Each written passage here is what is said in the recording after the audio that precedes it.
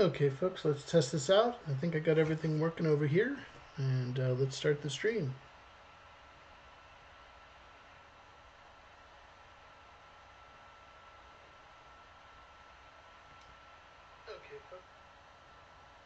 Okay, sounds like we're running and getting going here. About time. Let's see here. Let's get this changed here.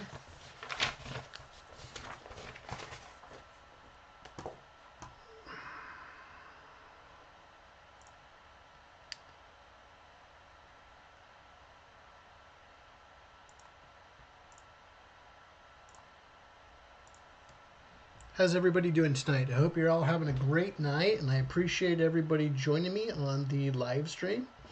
I know I have Maria watching, and welcome, Maria.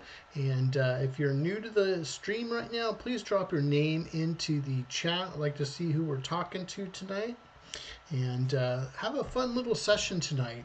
It's 2024, and I thought I'd kick off with a how-to storyboard live stream tonight and just sort of talk about the basics and the fundamentals of live streaming, or excuse me, storyboarding, not live streaming, but storyboarding, and have some fun with it. And if you're joining the chat for the first time, please drop your name in the chat. I'd appreciate it to see who we're hanging out with tonight. Appreciate everybody jumping on. If we haven't met before, my name is Paul Angeli, and I'm a live action storyboard artist. And I bring to you this YouTube channel as a resource for you friends at home to have some fun and to learn the art of storyboarding. If you're an artist, a visual storyteller, or a filmmaker, I invite you to join and subscribe to this channel. I bring weekly content to you 3 times a week on Tuesdays, Thursdays, and Saturdays. And I'm here to be a resource for you. I share my journey and my process of what I've learned in storyboarding and bring it to you from all my experiences and what I'm currently doing today. So I hope that gives you a hand. Please consider subscribing. This content is a resource for you to help you learn and grow. And I enjoy putting on this live stream each and every week, and it's fun to me. I have a lot of friends come up to me, just chit-chat about backgrounds and past. I used to teach at the university level as an instructor, and a lot of folks over the years have asked me, hey, listen, Paulie, come on, teach us some stuff. Go back to teaching. So I'm using this YouTube channel as a place to teach and share my experiences and process and my passion for filmmaking, animation, comics, etc. It's all fun stuff for me, and I really enjoy talking about it. I enjoy teaching about it, and I enjoy the process of creating art, especially visual storytelling and telling stories through images. So if that's the type of thing you're into too, come on, join our community over here, and we can have some fun with this. So again, if you're joining the channel for the first time, drop your name in the chat. I appreciate it. And let me give you my contact information right here. Let's see where that cell is. Boom.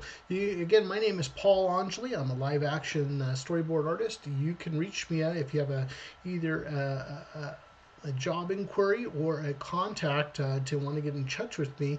You can reach me at mr.paul@angeli.com, and that's my website, excuse me, mr.paul.angeli@gmail.com, excuse me, was my email address. And my website's at paulangeli.com. It's my website. And you can catch me on Instagram on my handle. That's there. And then also here on the YouTube channel. So I'm going to check on the chat, see who else we have hanging out with us tonight. I got my buddy Tornado T. How's it going, Tornado T?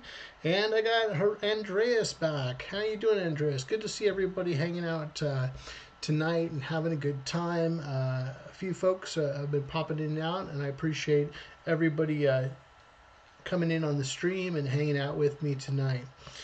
So good stuff. So got the same group of community of folks super interested. So I really appreciate you taking the time out of your busy day to come and hang out with me on the live stream here on the live stream. And if you're catching us on the replay, hey, no harm, no foul. I just sort of have this time set aside for myself 3 times a week so I can hang out, do the live stream. And if you're catching this on the replay, thanks for watching the replay.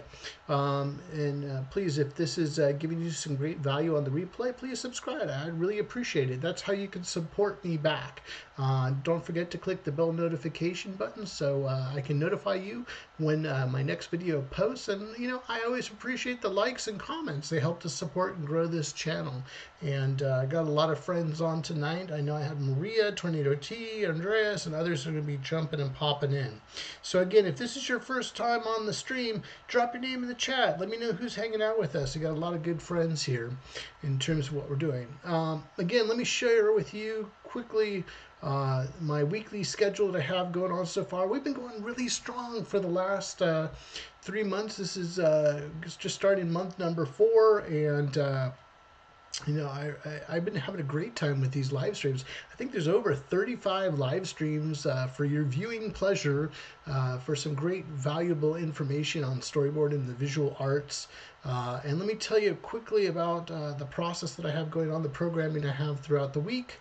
On Tuesdays, you will find days like today, which are storyboarding, mastering the basics. So with the Mastering the Basics series is my sort of how-to tutorial demonstration of the craft of storyboarding. Right now I've been focusing on the basics. Right now we'll get into all different fun different aspects of storyboarding, whether it be live action, animation, other formats of visual storytelling as well, comic book, sequential art, those type of things. But right now we're sort of focusing on the basics.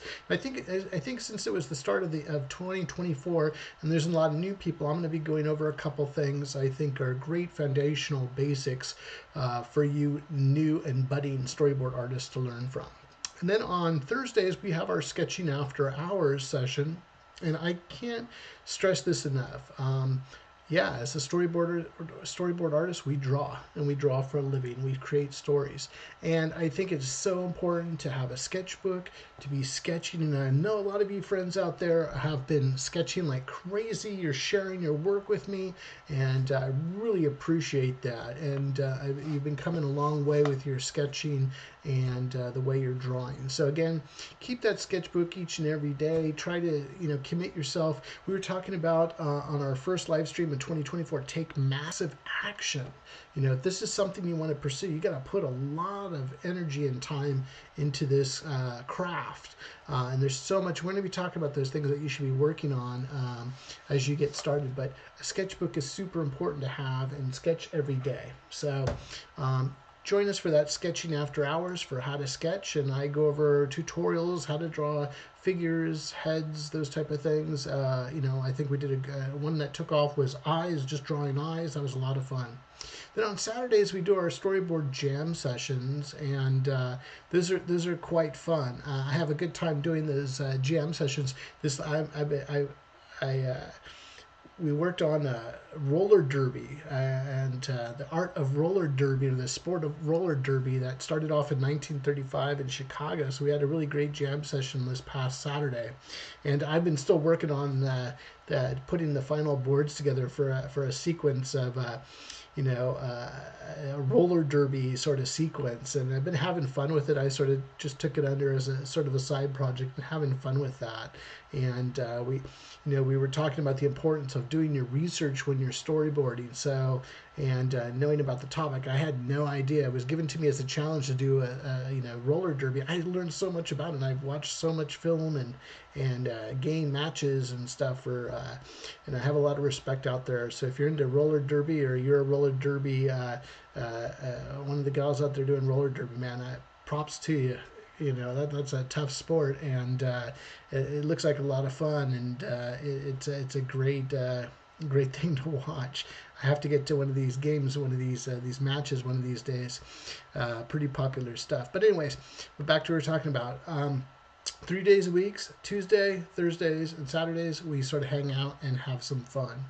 and do that. Let me check the chat real quick, and we'll see what we're going to get into today. HMT, how you doing? Lunch breaks and watch your live stream. Cool. Hey, I appreciate it. Anytime you can jump on, and HMT, I don't want you to get in trouble at work or anything, so jump on to the replay. I'd appreciate it. Just watching and stuff. So today, let me go over here to my Photoshop screen. Let's get rid of Big Polly.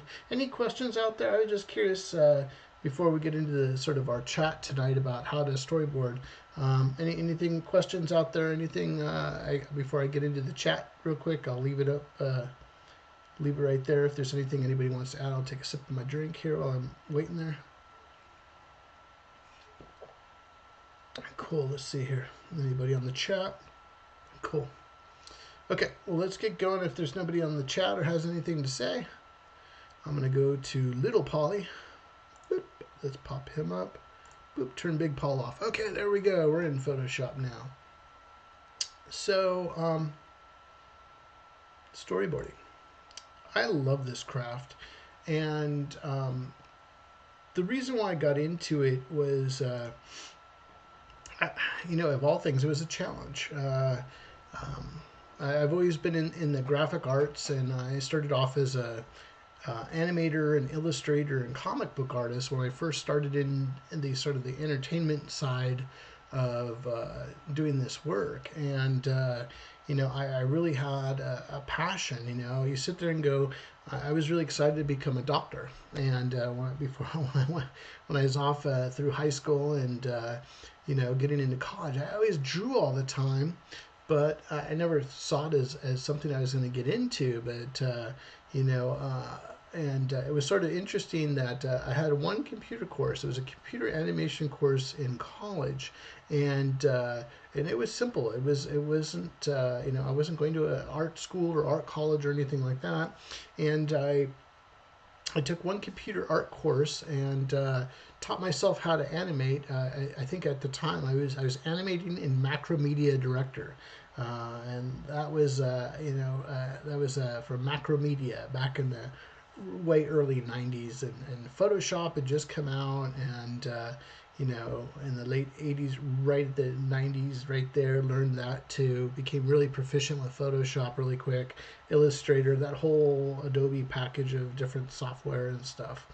And, I was doing a lot of illustrations and working for packaging designs and ad mock-ups and things like that, and learned animation and started doing a lot of traditional cell animation and learning, as much as I could, because the program I was in was more on television, video, and film production rather than animation. So I had to, I went out and got the book of The Illusion of Life, and started teaching myself, 2D, textbook Disney, animation, and worked on comics too. I was a big comic fan at the time.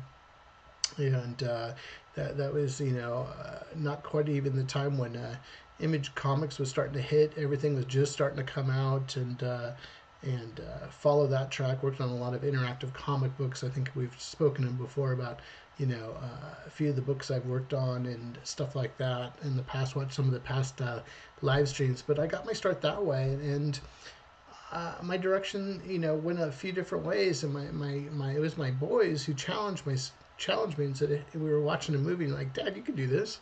Why don't you go and make some movies or something like that? I said, so I took him up on the challenge and taught myself everything I needed to know about storyboarding, and worked through a couple programs as well. But, I had some fun doing it. I love it. I love telling stories.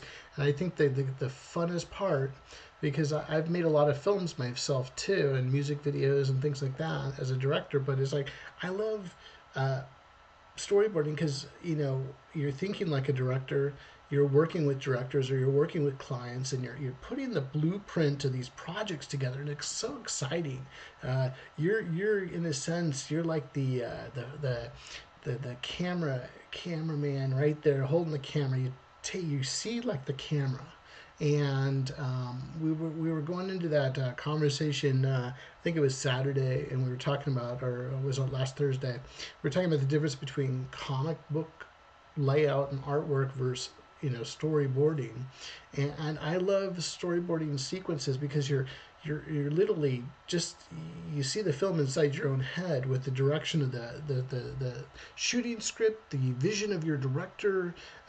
You're there to help them envision the movie, and you put those shots together that you're creating for your storyboards, and then eventually they'll get edited together into an animatic with some sound and voiceover, and that's pretty much a first rendition of the film.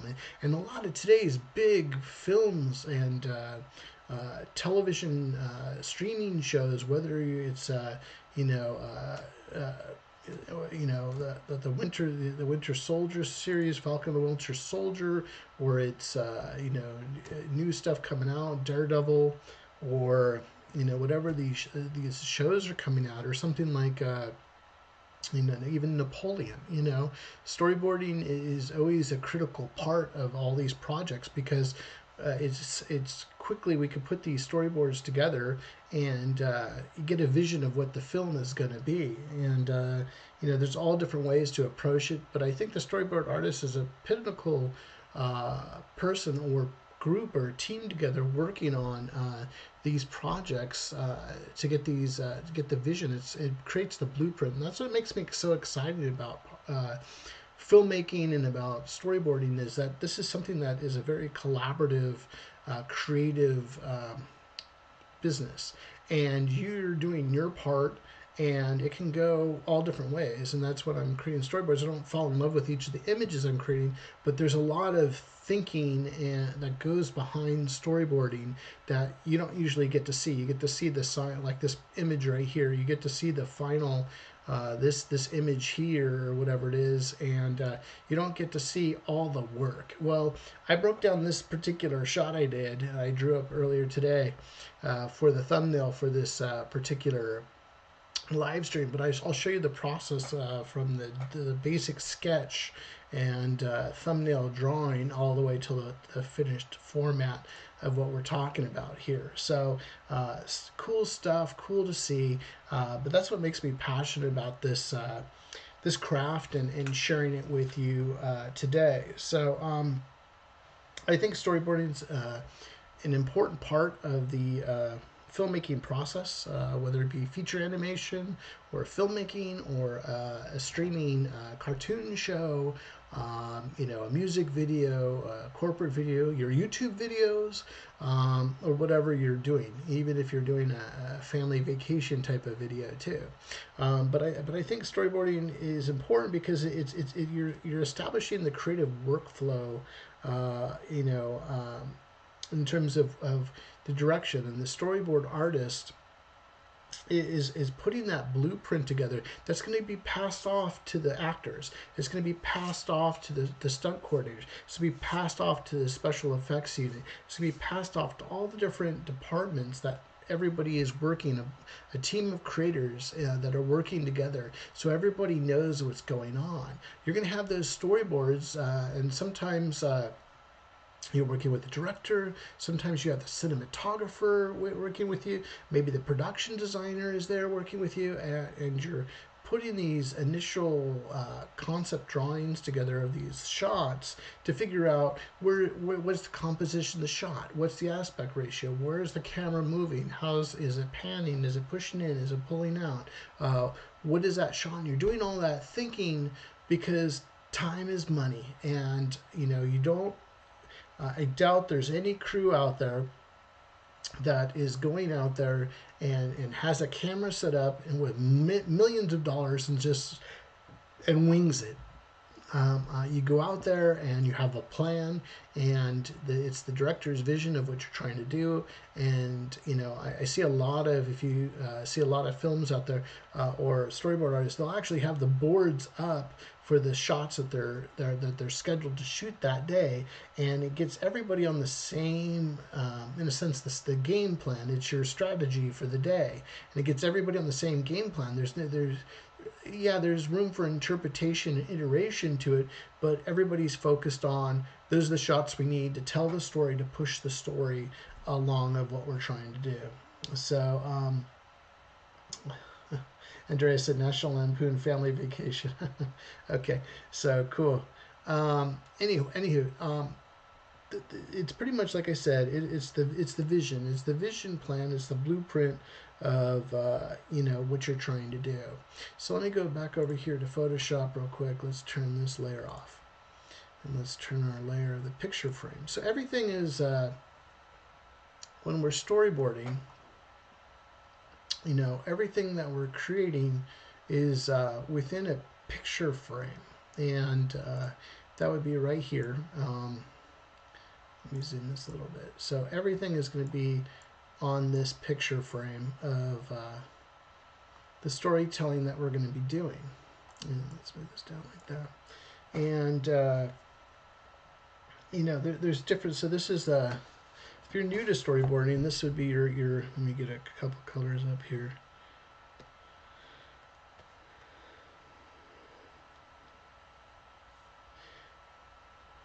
Get this down a little bit.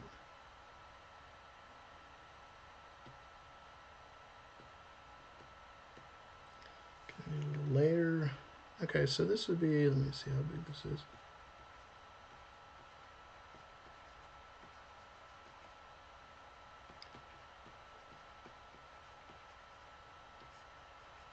That would be your picture frame right there. And I like working letterbox sometimes. It all depends on what your aspect ratio is.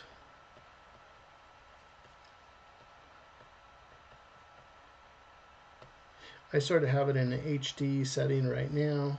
So this would be the HD setting right here to right here would be, and then I put in some black bars in there for letterbox to have some fun with it. A lot of times you'll see maybe it'll show you what scene all the information you have, what's up up here. It might be like what sequence, or what's the film.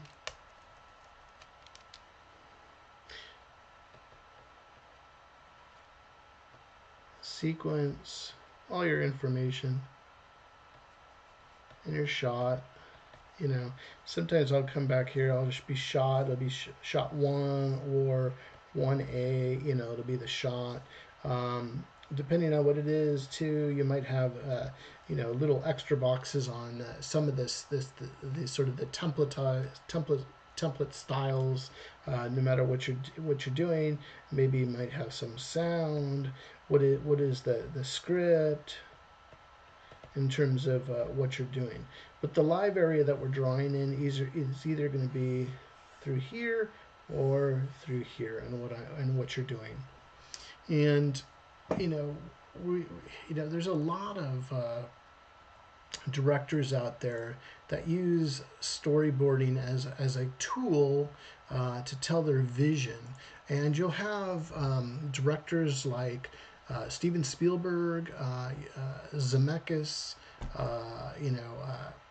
it would be like Alfred Hitchcock, if you've seen any of the storyboards for The Birds, or Close Encounter of a Third Kind, or Raiders of the Lost Ark, or these directors will go and literally draw thumbnails of all their shots and have it sort of pre-figured out before they might go into previs, or they actually start shooting the movie. Peter Jackson, from the Lord of the Rings trilogy of films, making sure that everything was storyboarded. And another director that is quite popular, Sir Ridley Scott, just came out with Napoleon, and I think a lot of his he was an artist by nature as well, and would draw out with simple line art and color, drew out all the images and the shots he saw in his head for Napoleon. So you'll see a lot of directors that already have those fundamental art skills and sort of have that shot, and what they'll do is they'll pass it on to another storyboard artist to have it completed, or doll up the story, maybe add mood or lighting or something else to get the story that they need to tell their story. And it's quite exciting to see so many directors out there. And so and a lot of backgrounds too. A lot of storyboard artists eventually become directors, and you'll see a lot of artists out there that were once storyboard artists, and now they're producing big budget, big box office films. So it's a pretty interesting segue, because you've already figured it all out. You're just learning how to. You just get on a different part of the pipeline of getting it done from there. But it's an excellent way to go in and start directing as well. So turn Big Paul off, go back to Little Paul. So the other thing too about storyboarding is it doesn't need to be fancy drawings. I'll have something like what I had drawn, and but it's not always like this all the time, you know. And a lot of these directors we were talking about, they might even just have a simple, line drawing, or a simple drawing. This, this character here is handing a box to this character over here, or something like that, and they just have the shot,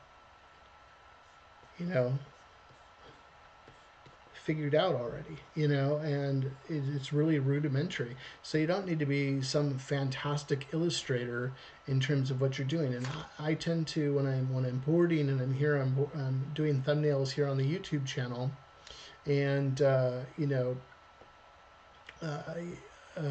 I'll sit there and I'll just thumbnail it out real quick, because your images need to be disposable. If somebody says, "Hey, Paul, I don't want the shot like that. I want the shot to be the reverse of that," or whatever it might be. I need to be able to, or I just want the shot different. Maybe it's a bird's eye view, and that character is handing the box to that person because we want to have a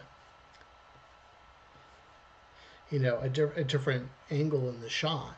And I can't fall in love with that. And I need to, when I'm reading say I'm working on a project and I'm reading the shooting script, and I'm talking to the director, I've read the script and I try to read it as many times as I can. Maybe the shot list has already been created. Maybe there's nothing, and I'm visually coming up with the ideas for this particular. Maybe it might just be the sequence just says action scene, and that's the point of the scene. So you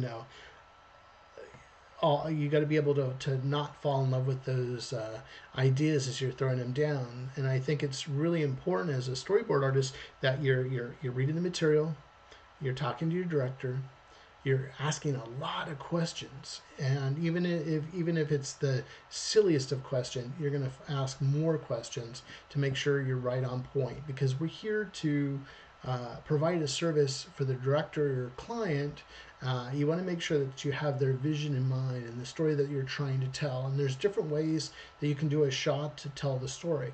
Some directors already know exactly where they want to go. Others, they just need a little bit of help. Or it might be a new director, or a new filmmaker, and you're working with them and you're giving them ideas. We're here to solve problems as a storyboard artist. So, and then Maria was just asking, what is the aspect ratio called?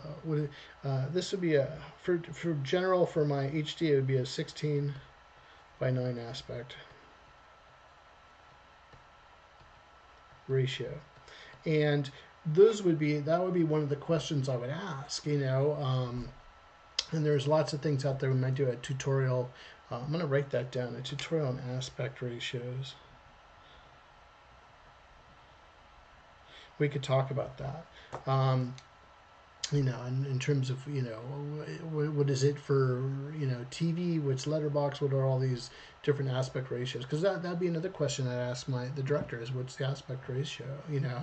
Are we working in a cinemascope aspect ratio? You're looking at something like Tarantino's The Hateful Eight, or something like that, where you have these really extreme wide angle shots, extreme wide angles, and how do you go about that? So that's one of those questions I would ask too.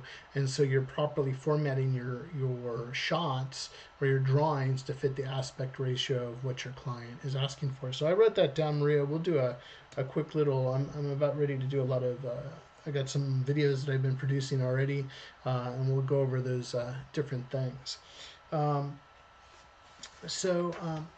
We were talking about the simplicity of sort of the basic breakdown of a script, or the storyboards. Let's talk about real quick.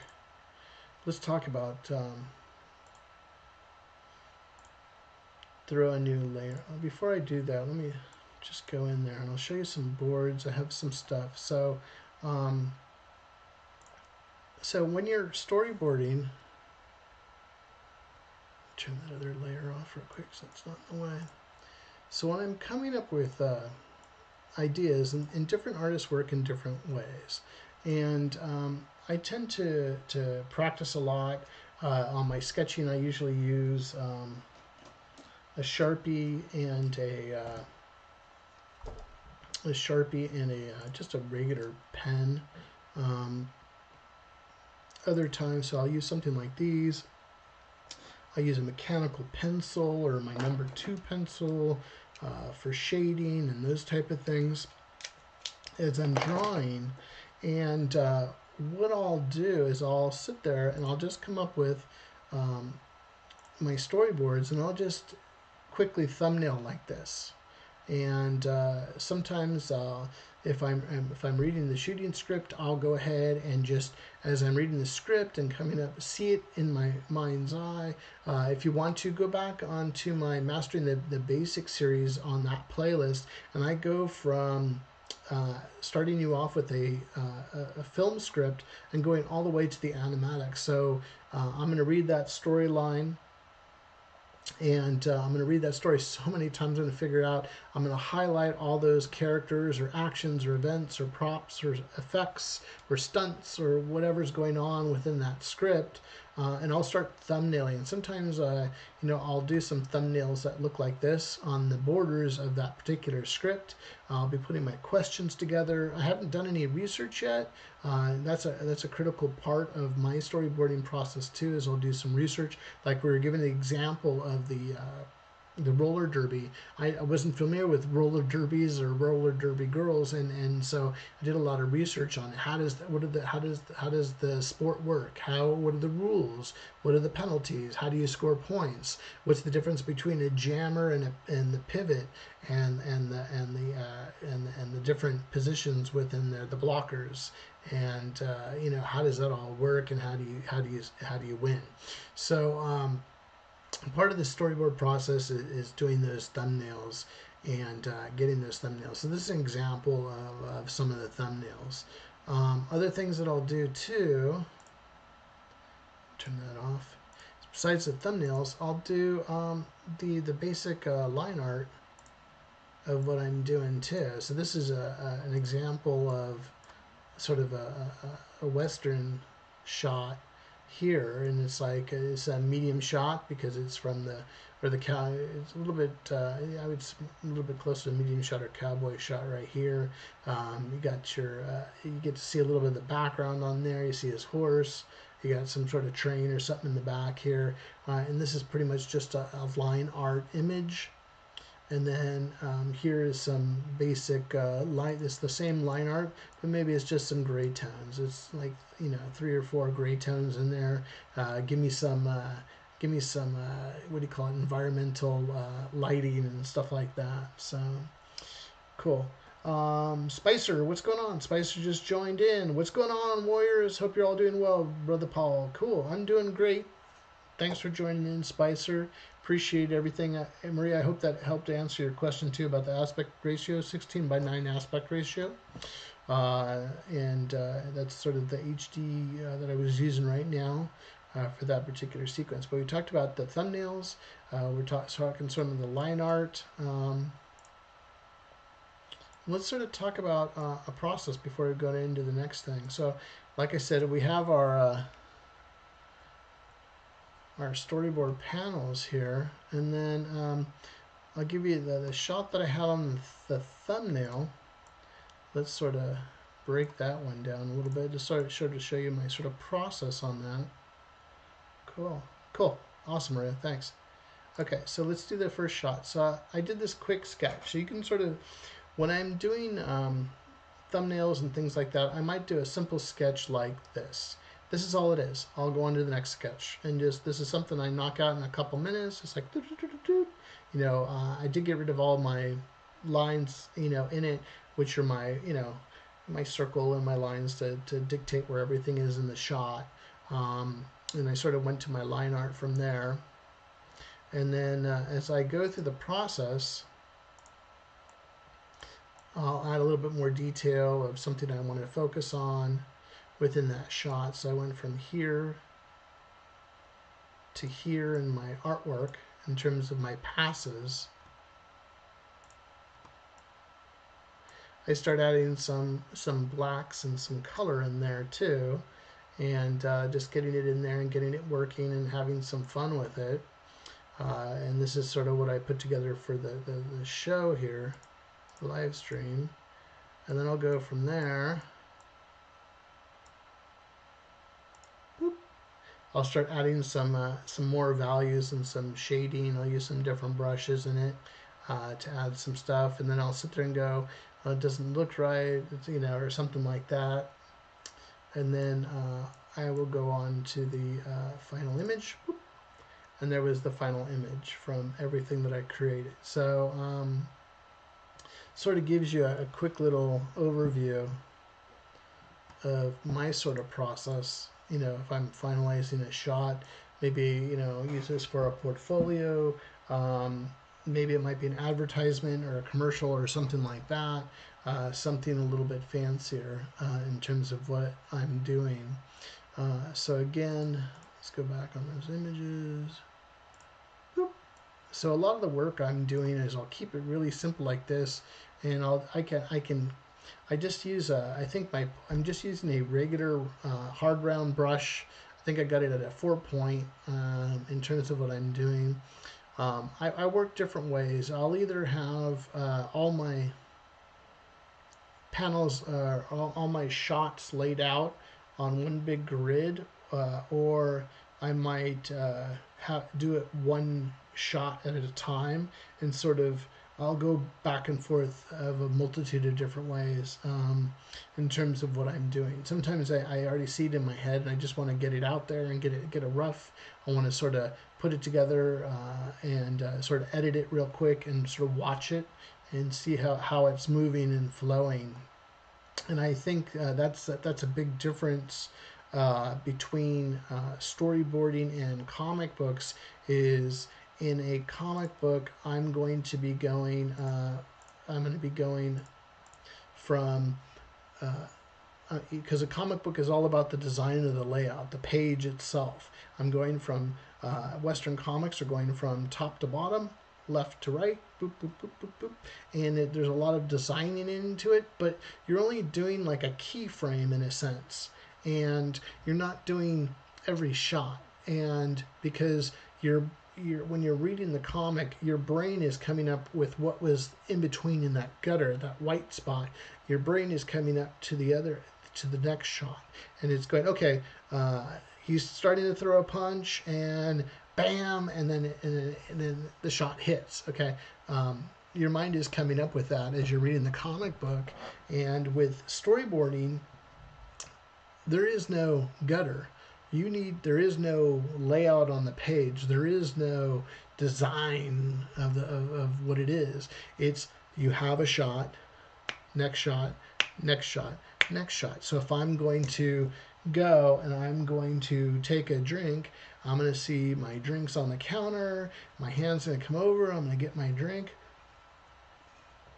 take a drink. I have to show it all, you know, and that's a big difference between, you know, if we're talking about story beats versus, you know, the final boards, you know, but where we're showing what's happening, where's everything going, and you're thinking of the edits and the cuts between the shots and how to tell the story in that sequence. And sometimes it even gets more complicated because if I'm working on a part of the sequence and I have another peer working on another part of the sequence, and we have to sort of blend it all together, and you need to be over communicating to make sure that we're telling that story.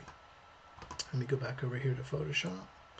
So a lot of the work that I do, like I said, is like sort of at this level. If I'm submitting that work, there might be some basic gray tones, blacks, and maybe a couple different grays on it. I don't think I have. I think that's even too complicated. I think this one is like up on top now is too complicated. And only rarely do I do something to that level of detail for a final board in terms of how I'm doing it, how I'm drawing it and stuff. I have some other boards here to show you too. Turn that off. Let's talk about this here. Pull these off. And you can sort of see the difference between something on a grayscale. So I have and this is showing some basic movement of the character within the shot. And so right now it's like the T-Rex is moving through the shot. I got a close-up of his eye, so sort of a medium shot of that T-Rex. The eye is moving, so in the board I use a red line to show that the line is moving, or the eye is moving, and that the T-Rex then turns his head, has that there. Whoops, I am so sorry. I just noticed that I am using the wrong screen. Let's talk about that again. Let's go back over here. Come on, big paw. Get out of there. Boop. Let's go, little paw. Boop, wrong one. Boop, there we go. Okay, now we can see what we're talking about. Trying to make it interesting as we're drawing here, so. Thanks, Mr. Grinch. Caught it. I caught myself as I was watching myself there going, oh man, I didn't put up my image. Hold on. I'm trying to make it interesting by changing the shots a little bit, but I forgot about that. But thanks, Mr. Grinch, for catching me on that one. Awesome. Okay, so one more time, we're talking about this dino sequence here. Cool. Yeah, not a problem. You're welcome. Okay, so I got sort of a, not necessarily a medium shot, but a close shot, close up of this particular T-Rex coming through the scene. I got the red arrow signifying that the T-Rex is moving within the shot from screen left to screen right. We do a close-up of his eye, and the eye is swinging from left to right. And then in shot 3, we have the T-Rex turning his head and letting out a horrible growl or roar. And shot 4 here, we see that T-Rex clomping away, coming in that shot.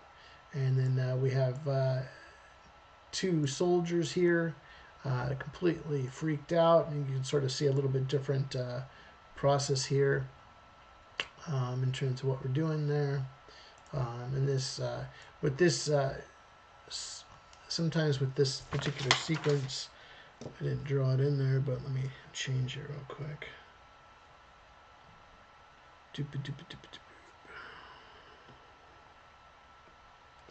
Add a new layer. And what we can do too is we can go like this. We're pushing in to that particular shot here, so we're going to see this shot here. We're going to push in from that sort of medium shot to a close-up shot of the reaction. So this is what we're trying to do with the camera. So we're going from like right here to that close-up shot right there. Okay, to see those characters like, oh my gosh, what's going on there? Okay. And then we have our T-Rex thump, thump, thump going across the screen, camera right to camera left.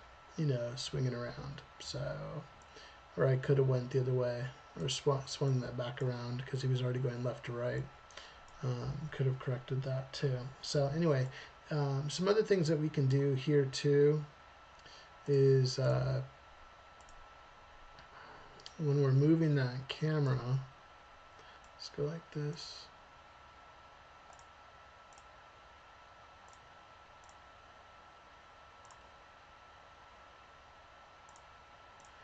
I have that first shot. Oh.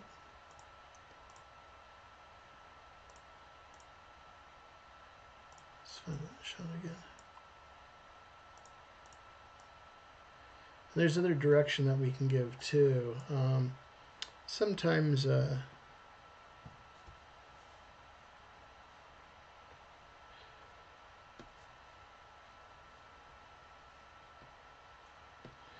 folks will do this. So if I'm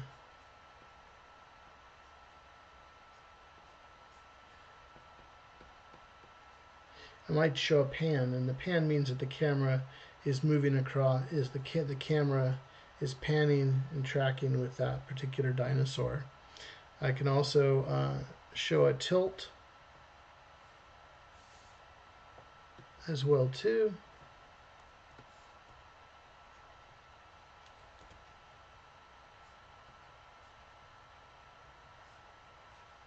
You know, I can tell, so you're giving direction on where that camera is going. And sometimes, you know, they'll do different things too. They'll say camera and write that verbiage in there. But there's a lot you can do with camera angles and camera movement with the arrows as well. So.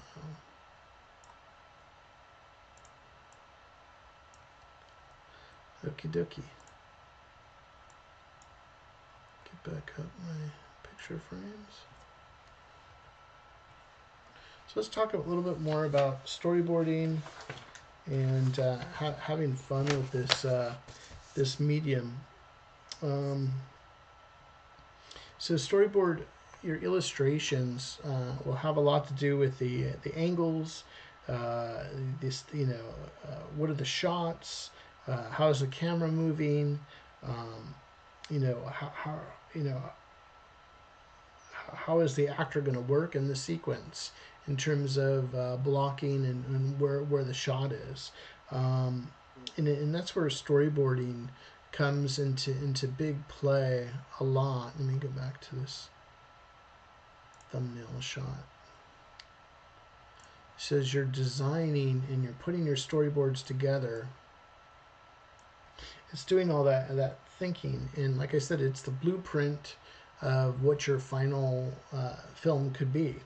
And pretty much what we're doing is we're watching this from shot to shot to shot, and a lot of folks, and when I'm thinking about storyboarding, let me get rid of this shot now, is, let me write that down here.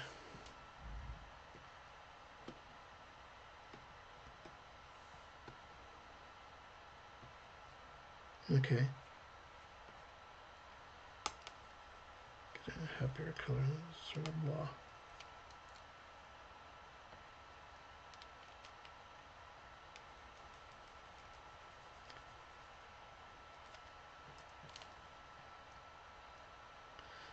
So storyboarding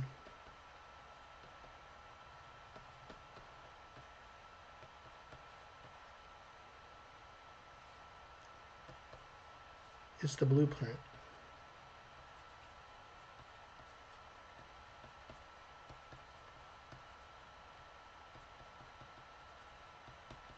I'm just going to use film reference right now. It's the blueprint for the film. It gets everyone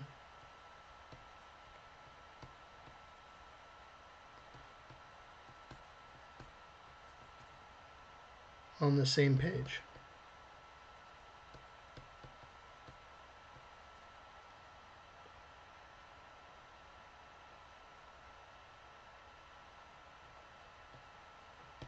It gets everyone on the same page. It reduced costs.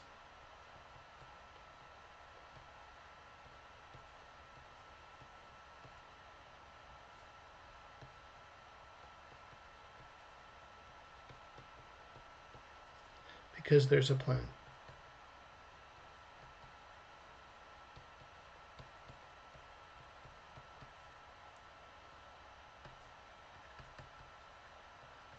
Helps other.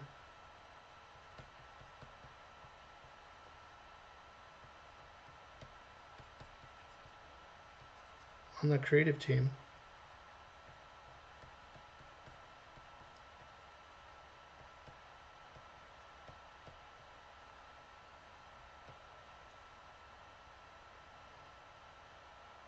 Do their jobs.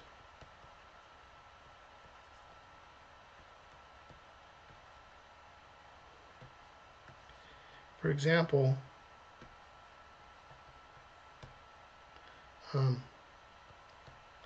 actors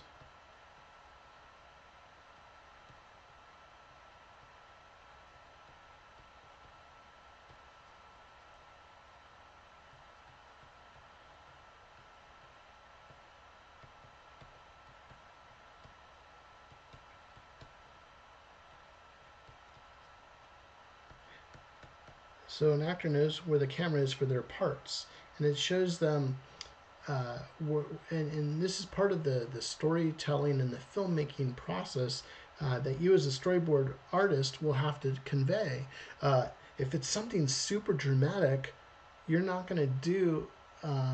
If it's something like something where there's a close exposition that the actor has to act out and have emotion and depth to the scene to close the scene out, you're not going to do it in a mid shot or a wide angle shot. You're going to be up there really close, because that close up shot is the you know, or you get the eyes really close, or that super close up, or you know, extreme close up of the eye, or whatever. You know, I just say the close up shot is going to give you the most emotional impact of that shot. We don't want to see somebody down the street crying. We want to get right there, or we want to be intimate with that particular actor, and you have to put that into your storyboards as well. So there's a lot, and we'll talk about just the aspects that make it, you know, that you need to work on as a new storyboard artist. And you know, you're not going to do a huge emotional shot in a wide angle shot where you barely see the characters only that big. You know, you want to be right there. You want to be, oh man, you want to feel empathy for that particular character. So you have to be very figured out these plans, you know, in terms of what you're doing. Sometimes, you know, when you're on set, you know, you'll see the big board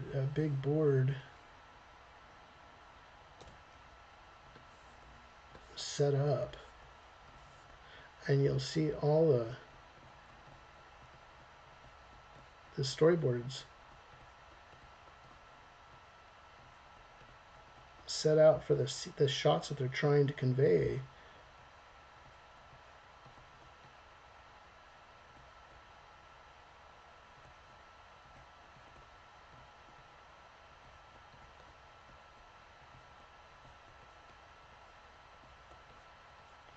And let's just grab this real quick. You'll see all the storyboard shots.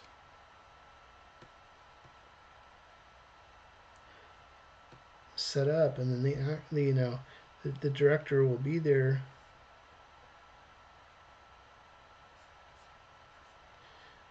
you know, telling the cast and crew, you know, what's going on for the day, and everybody will be paying attention to what's going on, you know. These are the shots we're going to need for today, and that's where these storyboards go. The other thing, you know, just on as I'm talking, you know, different things to share too is like sometimes when I go to deliver my boards, I'm just delivering them in either a single shot, or they might be on a so many up on a page, but it's usually a single shot that are delivered. There's naming convention, and then because what happens is sometimes certain directors, they don't want to see the animatic. They have an animatic team putting together all those storyboard shots. So Paul's in charge of this sequence, Joe is in charge of that sequence, Sarah is in charge of that sequence, Mary Beth is in charge of that sequence, and we're all working together to put this together. And then it's left up to interpretation too, because that's what I'm saying. You can't fall in love with the shots that you're creating in your sequence, because somebody might have a better shot, or the director might say, hey Paul, I need you to go and redo this shot. I needed the character coming in from screen right and not screen left, or can I get this particular? So you need to know your filmmaking knowledge. You need to have it really strong. You need to know what's an over-the-shoulder shot, what is a cowboy shot, what is a a close-up versus a wide-angle shot or extreme wide-angle shot. What's a bird's eye view? You need to know all your different shots and how to get those angles in terms. Maybe there's a great reveal, so we need to do a tilt or something, or what are we trying to do? So you need to have that filmmaking language on there. We'll talk about that towards the end of our little chat here. But a lot of the times the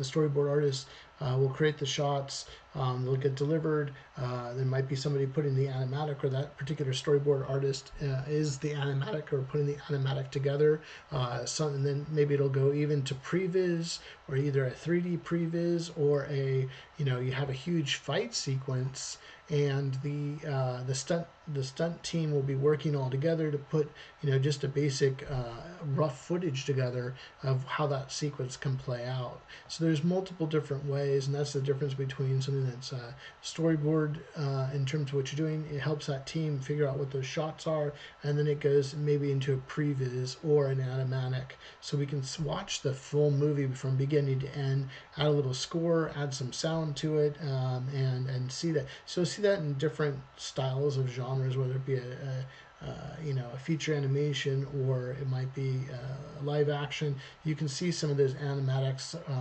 beautiful work done, where they'll go and they'll do pretty much just rudimentary animation with some 3D backgrounds, and you'll see that get put together in that previs. And all that work in that pre-production. So the storyboard artist is super important position in terms of making the film, because you're putting all the first visual imagery together, and then the director can work with the editor or whichever way, and sort of get that and harness that imagery together to start sort of pre-planning the film. And like I said, directors like Spielberg, Peter Jackson, and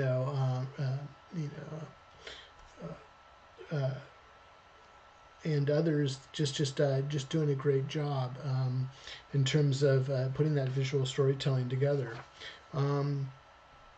So we talked about the picture box, we talked about arrows and those directions, we talked about the picture frame, we talked a little bit about aspect ratios and those type of things.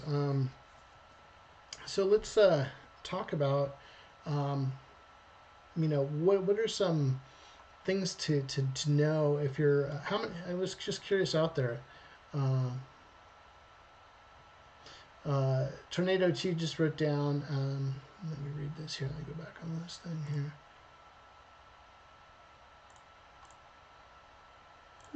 Tornado T wrote down, sounds like constant feedback loop to get the scene just right. Yeah, our work is really important in terms of what we're doing, because I call it iterations, okay? And you can't fall in love with the drawings you're doing. If the drawing isn't right, you got to fix it yourself and have that your own. If the composition isn't right, or you're not telling a story, because every shot that you're drawing needs to tell story, and it needs to be following the director's vision. It needs to be pushing the story along, and we'll talk about that in a couple minutes.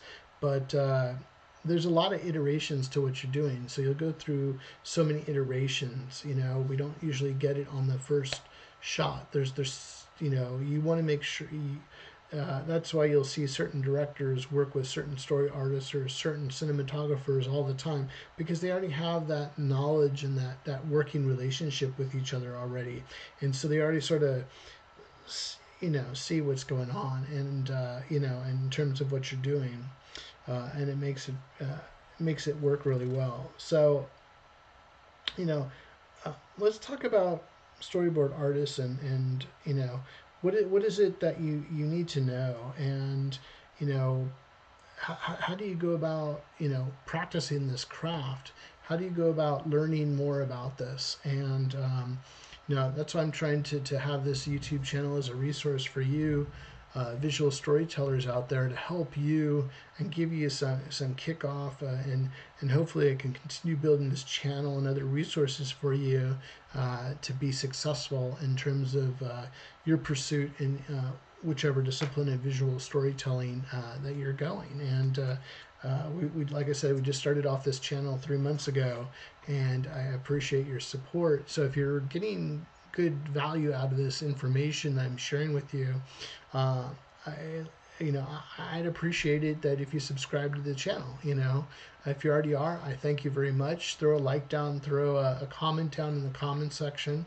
It lets me know you're enjoying the work and you want to see more, and it helps to support me, help this channel to help it thrive. So please, if you're watching this live, or you're watching this on the replay and you're finding the information I'm sharing valuable to you and you'd like to see more, I'd appreciate your support. And I'd appreciate you subscribing. That lets me know that you're supporting the channel and like to see it continue. So thanks so much. I really appreciate that. So let's talk about, if I'm starting off again, Polly, what are those things that I need to know how to do?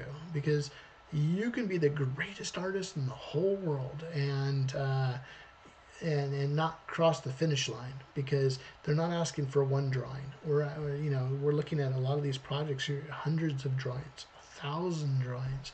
I think I had written a note down somewhere like 1,500 storyboard shots for Close Encounters of a Third Kind. You know, it's just like it takes a lot of shots to make these sequences work. And we're not even talking feature animation. Oh my goodness, there's probably thousands of images that are being created. And I've talked to a lot of my pro buddies, and it's like nobody ever gets to see all that lovely work. And I was showing you that other shot here of the where was it? It was excuse me. Get that back up. Where was that shot? Where is that shot? And like nobody.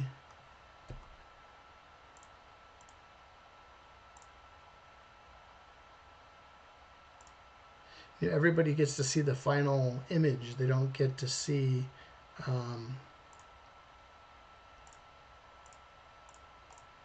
There we go. Again, nobody gets to see the. Everybody sees the final image. They didn't get to see all the iterations of that image before you did it.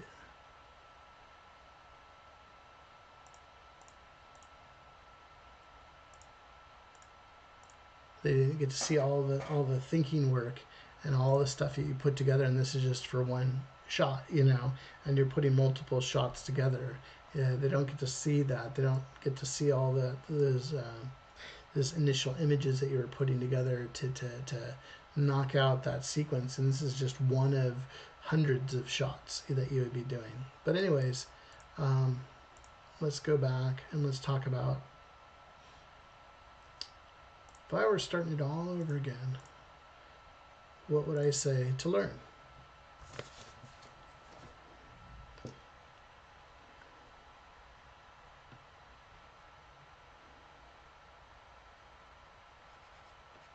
So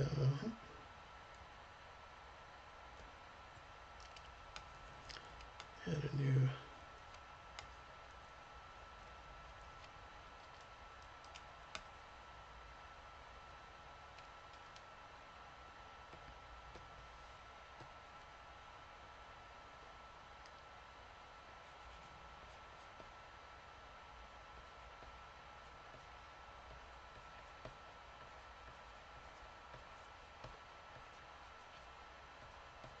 What should I learn?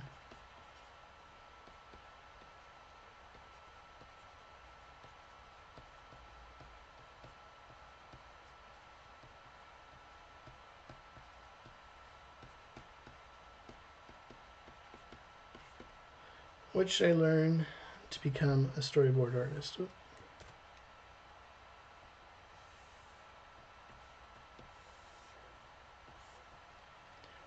Okay, so I think there's a few things that you'd want to think about too, and I'm just going to put this as a note.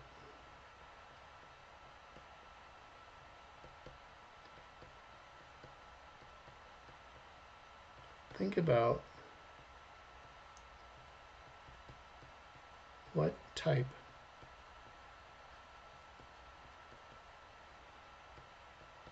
of storyboard artist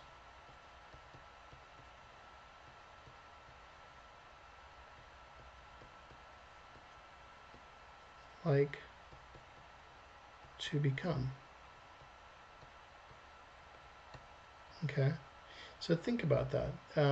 There's a lot of these disciplines. They're a lot alike, but they're different in a lot of ways too. Do you want to be a live action?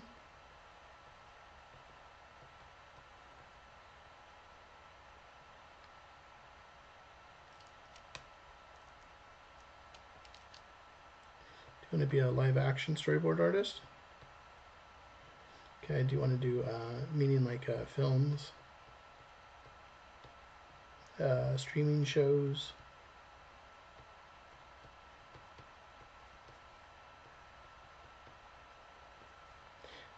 Do I want to do feature animation?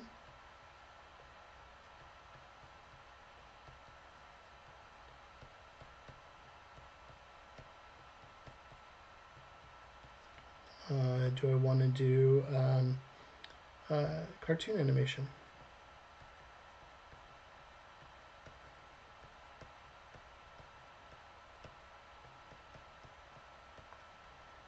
You know, and then there's different, even styles of it. You know, do I want to do children's?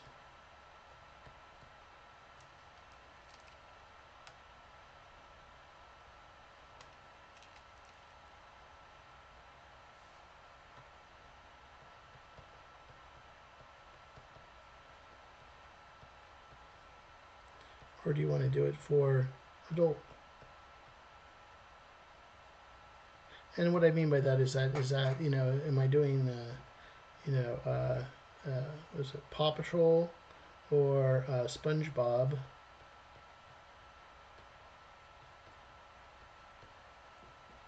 Or am I doing Rick and Morty? Okay. You know, when we're talking about films, am I doing, you know, a feature film? You know, am I doing a, you know, Lord of the Rings, or am I doing a streaming show like Reacher? So, other things too is like, are you doing music videos?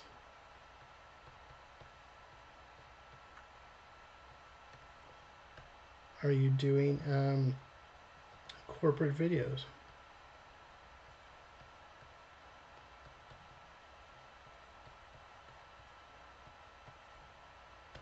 Are you doing advertising?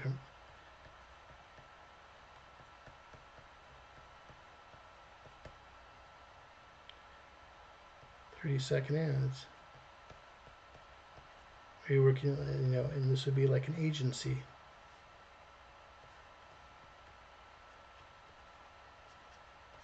You know, are you working on video games?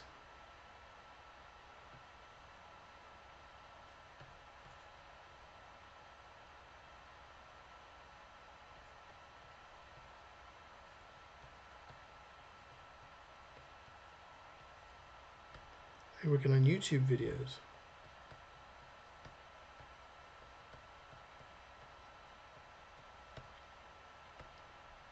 Are you doing other types of visual storytelling? Are you doing comic books?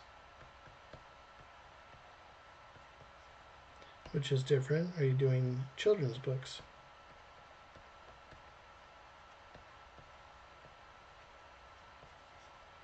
There's all these different scenarios that you can do. You sort of got to pick what's the right flavor for you in terms of what you're trying to be successful at. And there's so many different areas as you as a storyboard artist can get into, or a visual storyteller. But I'm going to focus on this main key area here for what we're talking about here, and it can go for everything, but I'm just going to sort of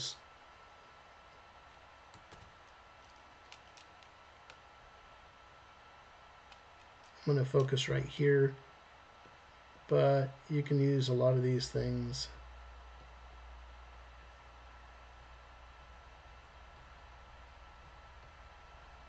for a lot of these same different aspects of what we're trying to do. Okay, so let's duplicate that layer.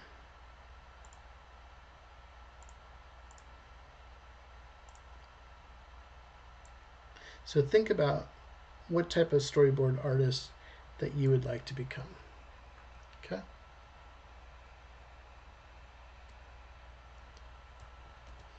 Okay, so what would the skills that I need to produce, what do I need to be good at? Okay, and I would say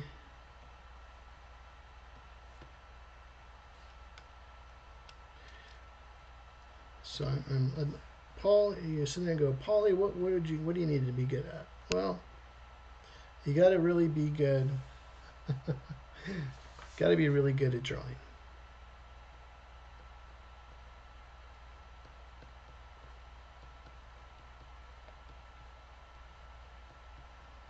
Okay. And what I mean by that is you don't need to be Da Vinci. You don't need to be Da Vinci, but you need to know how primitive shapes work and how to compose elements on your shot. Okay, so you need to know your primitive shapes.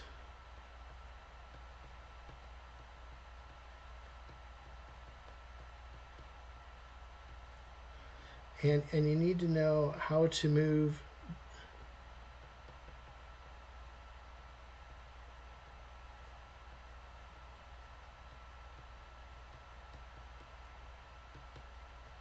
to make a solid composition. Okay, and what I mean by that is drawing takes time. So we always sit there and go, some people are just magically born with the artistic talent. But this is a talent you can learn how to do. And if you can draw a simple stick figure person, that's great. Now, if you get a little bit more complicated, and you can draw some simple primitive shapes, you can do that. And circle, triangle, square, can you give it feeling? Can you give it dimension?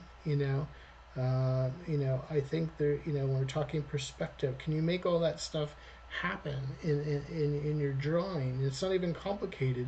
I'm not even talking about sitting there drawing a face of a woman. We're not even talking about this type of,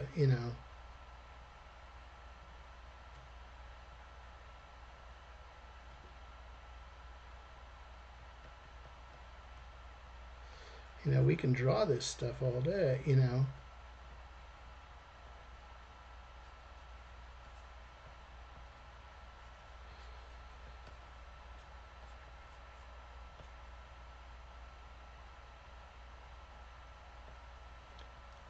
you know, that's the next level of what we're talking about, of drawing. But you know, but we're, and then the other part of it too is composition. If we have our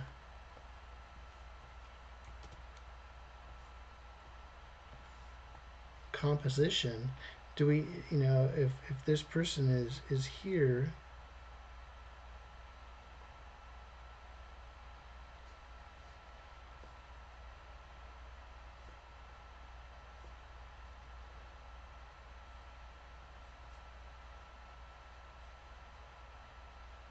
we're talking over the shoulder shot or something, and the other character is here.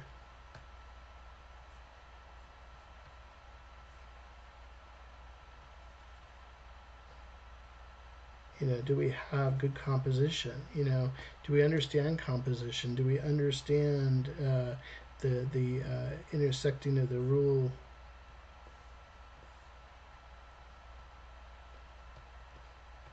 of thirds? You know, do we know that? Do we know the rule of thirds?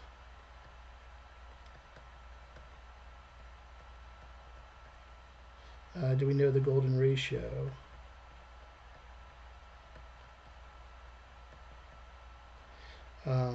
You know, those type of things. Do we know how to not break the 180 rule?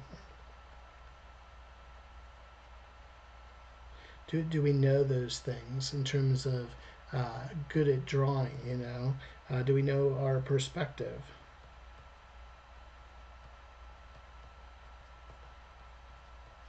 You know, in terms of our horizon line, where is the camera to our eye? Those type of things. But great composition is important. You know, all other things too is like, and this is a great assignment for a lot of new artists out there, is drawing one storyboard shot and it tells a story. Because you know we're talking about blocking and staging and all these other things, and we'll talk about film language in a minute. But you know, I think it's really important. You know, so an assignment for you newer artists out there is I'll just say homework. One good assignment would be tell a story in a single shot. Oops.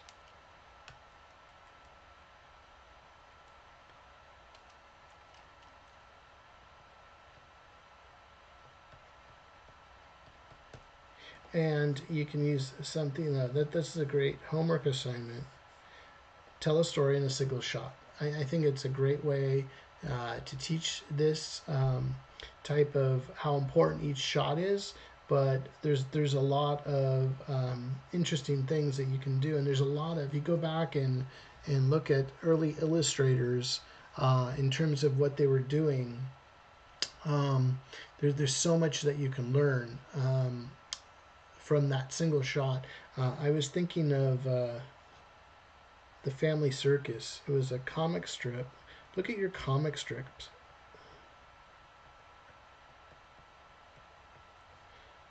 Family Circus.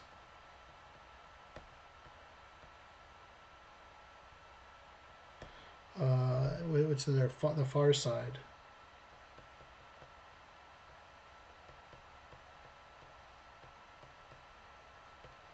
There's a lot of them that are single panel, and there's a lot of early illustrators that did single shot gags. It might not have been a 16:9 movie aspect ratio, but there's a lot to learn from illustrators that have come before us of telling a story just in a single shot.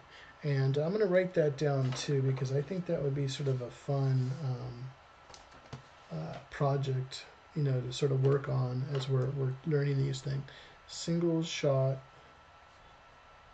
story, and then one more for Maria. She was talking about aspect ratios.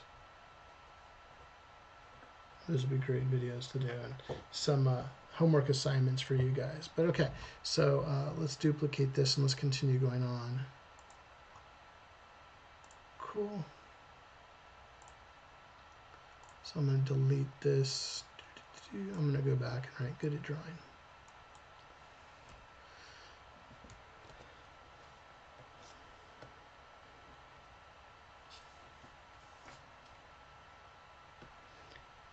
So 1.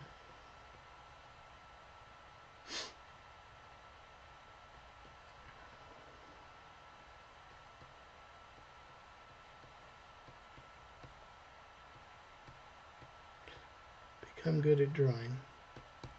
Okay. Number 2. Numero dos. Okay. So what else should I be good at? Okay. I think you have to have a great imagination.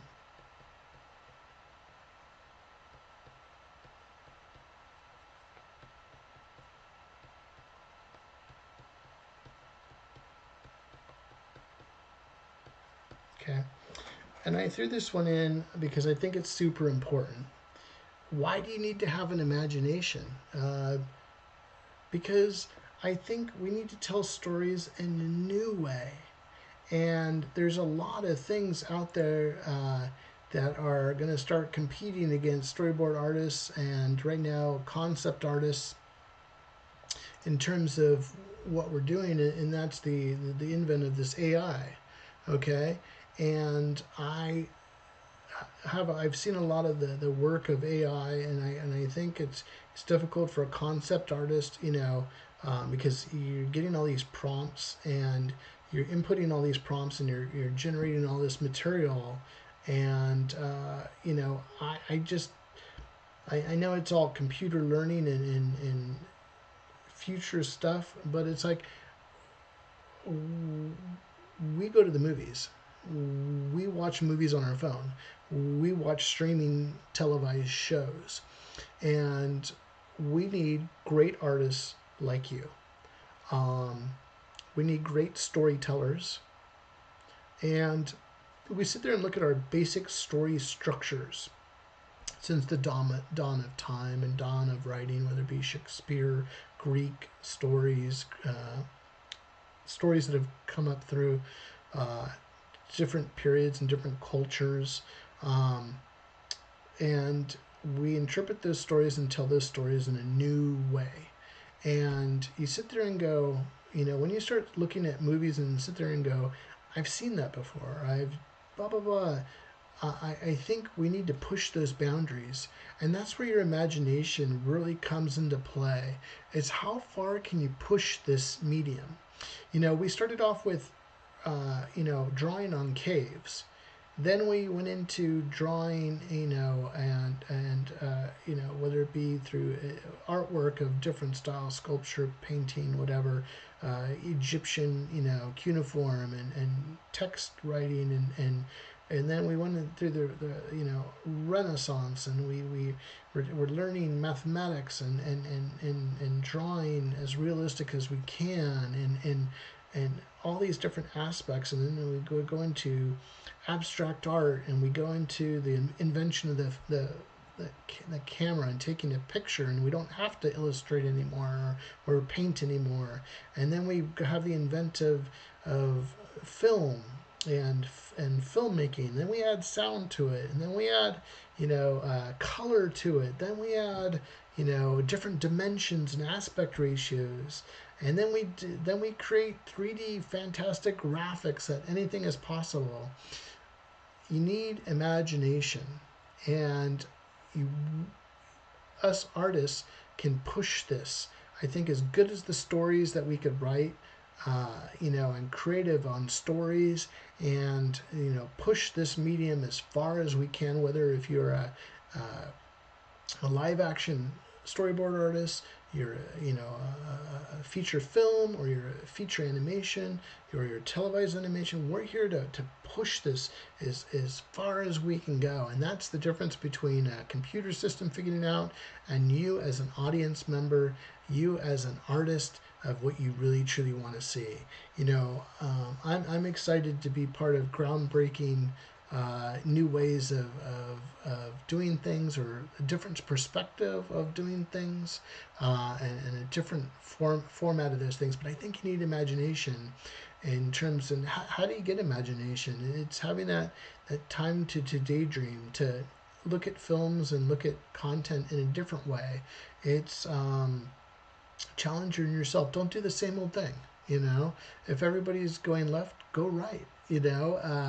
Trying different things in terms of your craft, your visual storytelling. You'll see certain filmmakers like Edgar Wright will come up with this really quick, snappy. If you've seen movies like Shaun of the Dead or Hot Fuzz, and he has those zip, zam, boom, shots and stuff. But you'll see that in other films now. Or the everybody doing the long master shot where you'll watch certain films and go, that was a good master shot from something that Scorsese or Spielberg would do, and then you see it used everywhere, and you see it done today, in terms of long shots, long master shots, so they can cut down on production time, and all those things are planned out. So how are you going to change the industry in terms of your visual presentation of what you're bringing to the table as a storyboard artist? And I challenge all artists out there, go for it. Push the dial, and do something different, do something unique that pushes this medium, makes it more entertaining, something new that might be the same old thing, but it produced a new way to get your attention. I know a lot of technology. When you saw, I remember when the Matrix first came out, and you saw Trinity, the character, just run up on the wall and just start running around. You're like, oh my gosh, I've never seen that before. Or the first time, back in Superman, the movie, when Superman is flying, and just like, there's certain things, or we take for granted if we've watched a lot of films and studied a lot, in terms of what it is. But how do you get that imagination? I think it's by learning and seeing things in a new way. Be different.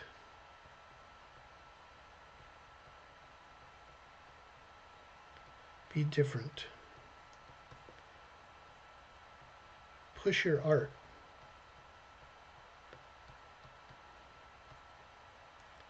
I would say read. Read a lot. Read screenplays. Read different things. My buddy Eric Yamamoto did a storyboard series based on his rendition of the movie, John Carpenter's The Thing, and I thought that was a really great way at looking something, and instead of just copying what's already been done, and I know they came out with a reboot of the movie too, and I would just say I thought it was really exciting because he took that storyboard, or that script, and went and did it his own way. And it was sort of fun because he sort of looked at what were the what his vision was when he was doing the boards, how much did they equal to what the actual production was, versus how many things he saw it in a new perspective in terms of how he put that together. I thought that was quite creative. Another one, like I said, is just read. When you're reading, you're seeing. I always love. When I got into the Harry Potter books, my wife was teaching elementary school, and I really enjoyed those books. She would bring those books home, and I started reading them, and it was such a interesting thing when you finally went to the movie and you saw the movie. You sort of forgot about what you saw, or what you saw in your mind's eye when you read the book. And I remember reading the especially the Prisoner of Azkaban, and boy, I saw a whole different movie in my head than what the movie was actually produced. So interesting stuff. So read a lot. And one thing I forgot to do is turn off this other thing. So here we go. Cool. So that gives you some great ideas of how to get that great imagination. Go see art. Study artists.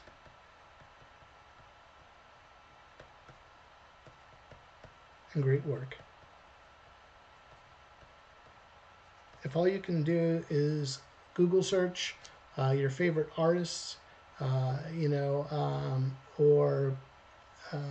I know I've been to Italy and I love going and seeing Renaissance art and things like that. But when it's different, your perspectives are different.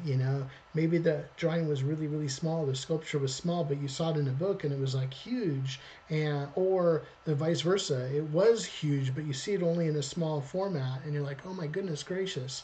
In terms of the art we see, and I think it's important. I remember going to a Van Gogh museum.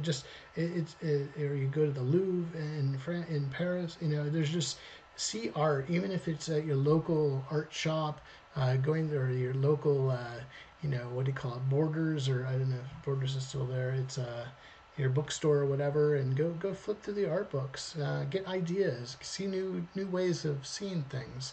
Help to kick off that inspiration of what you're doing. Okay, to continue on, so let me duplicate this real quick, and then we'll go on to the next one.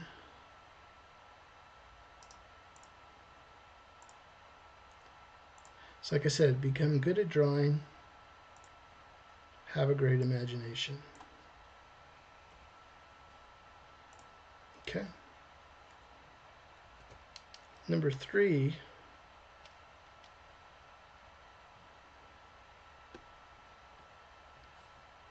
that I would work on.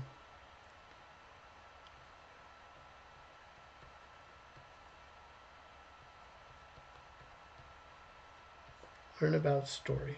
Okay. We're a storyboard artist, and we're trying to become a storyboard artist.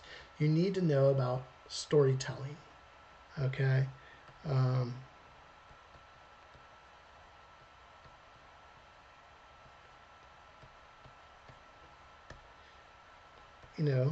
What are the 3 acts? Act 1, Act 2, Act 3.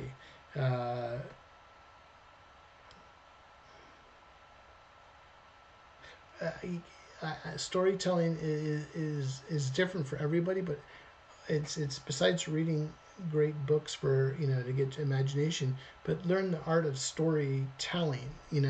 What is the let me just say 3-act structure.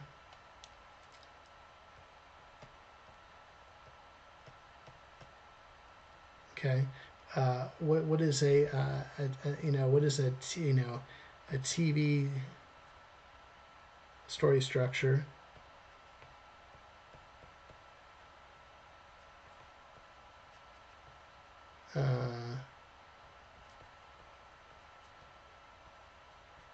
Episodic stories. Let me push that up a little bit. And so I think there's a lot out there. I believe there was called Save the Cat. I think it was that it.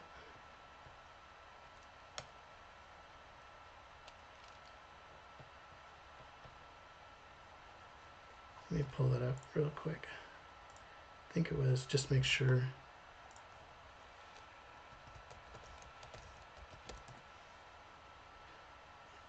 Yeah, Save the Cat.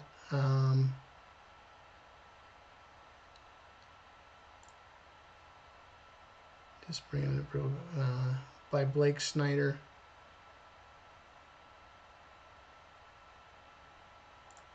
As by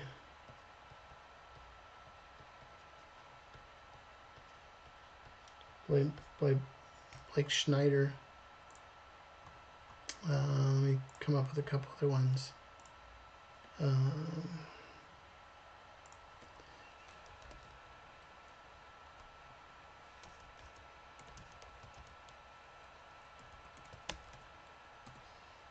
Hero of a Thousand Faces.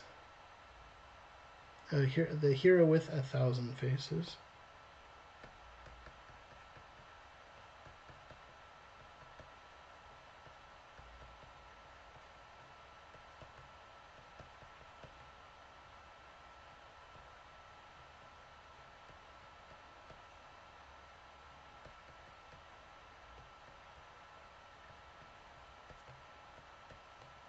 That's by Joseph Campbell.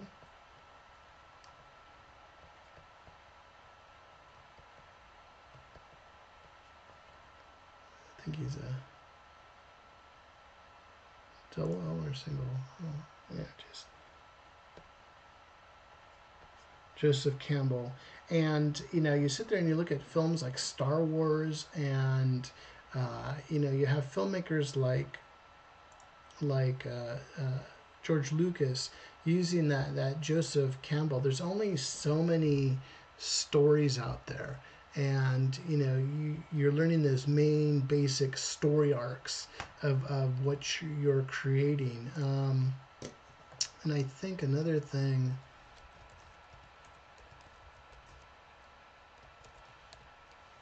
is Rick and Morty, one of the creators, Dan Harmon, has his story cycle that I think is interesting. I like the dynamics of that. It's Dan Harmon. You can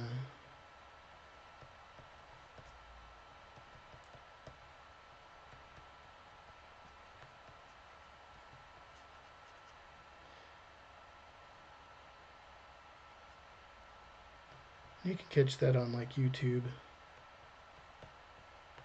It's not a book, it's just a video, and there's been a lot of commentary on it, but telling the basic story structure. And we might go over that. Let me write that down too. It's just like story structure. They're good video ideas we're talking. So just looking over here, Tornado T just wrote up, great stuff, Paul, taking a lot of notes. Good, I'm glad. And if you're getting great value out of this, please, I appreciate the support by subscribing to my channel. I'd really appreciate that. Lets me know you're enjoying what I'm sharing with you. And if you're catching the replay too, I appreciate you joining my channel by subscribing. It lets me know, hey, listen, Paulie, I like what you're doing. Keep doing it. And as I continue doing these videos, I feel like I'm getting better at trying to convey the information, and hopefully it's bringing you great value. Throw down a like and drop me a comment. I'd really appreciate it. So thanks so much for being with us tonight. Got a lot of friends on tonight, and the live stream is growing, so really appreciate everybody hanging out with me tonight. So right now we're sort of talking about the basics of what it takes to be a good storyboard artist, or what should I learn to become a storyboard artist. First we talked about become good at drawing. We went into that in detail, and then we talked about have a great imagination. Then 3, we talked about learning story. Let me duplicate this and let's get on the next point. Boop, boop. So the next, and those are some examples there, and you can research those or find those books either at your bookstore or find on YouTube.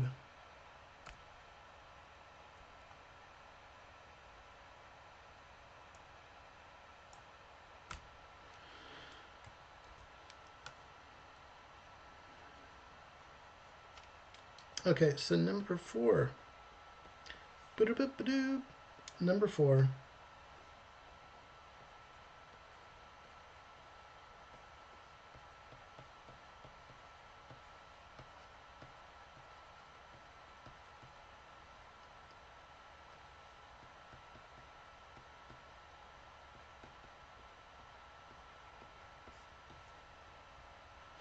So the next point, I would say understand cinema, aka films, or also too for you for those friends out there that love animation, learn about that stuff. Learn about the discipline, or if you're a comic sequential artist.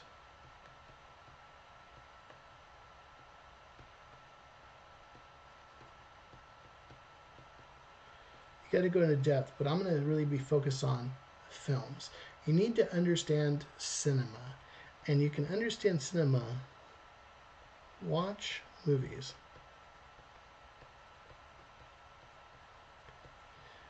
Watch movies. If you're going to make movies, you sort of got to watch movies, my friend. And you got to. There's a lot of movie making out there. Tonight, just for fun, we watched, what was it,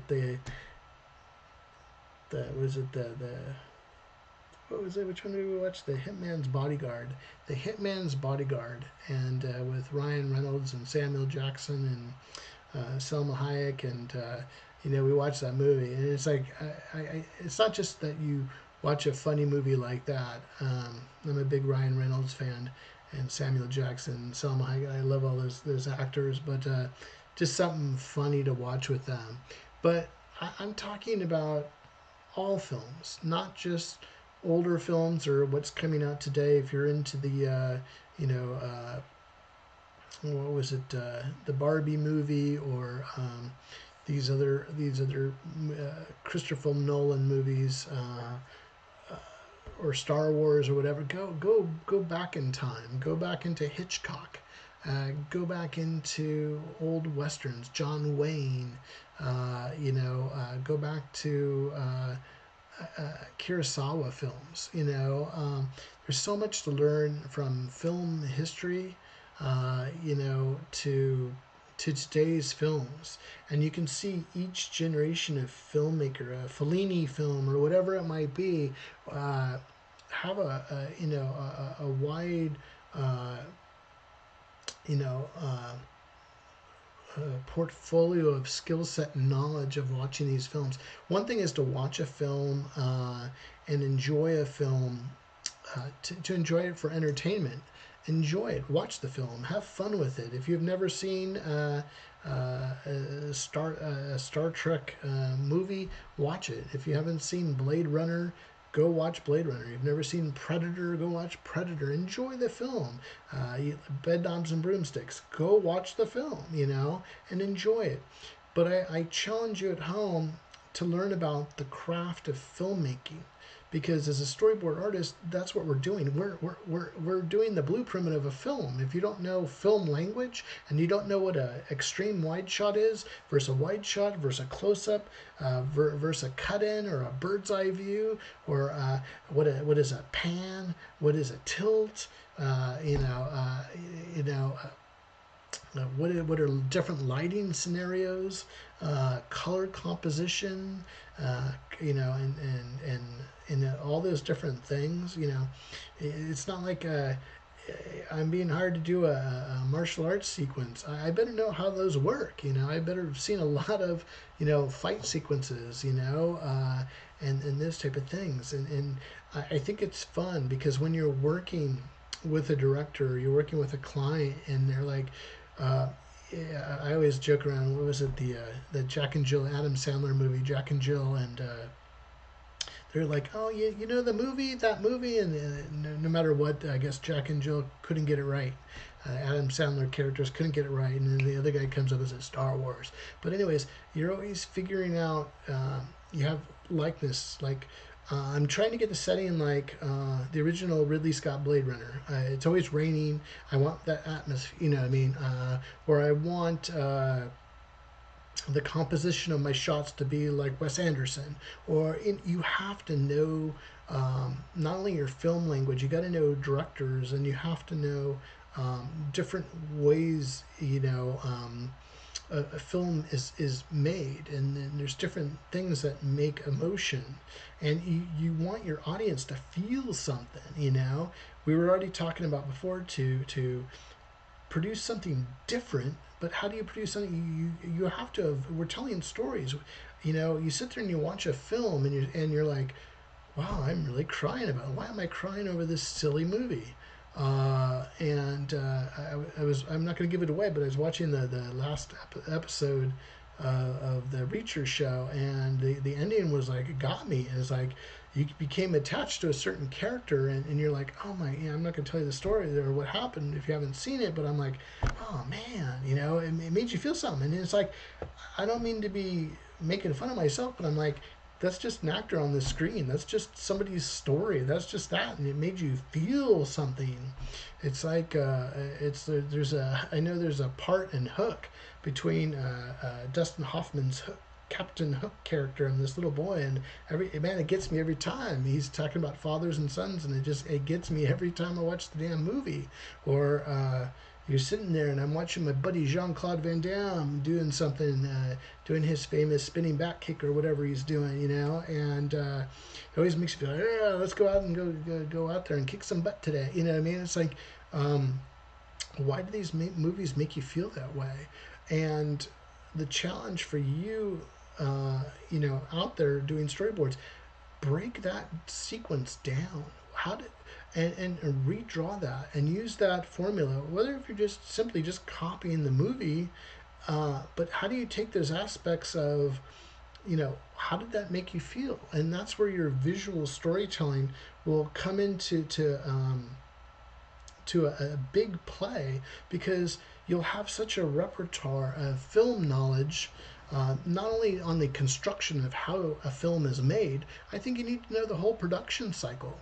You know, what does the producer do? What does the director do? What does the, you know, what does the stunt coordinator do? What does the production designer? What does the cinematographer do?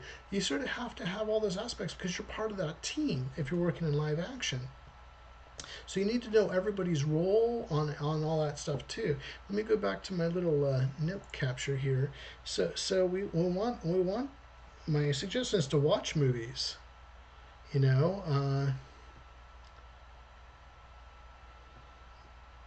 know your film history.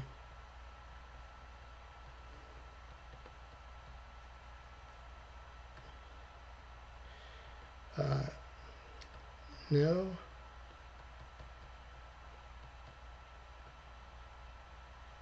films are made. What is the production pipeline?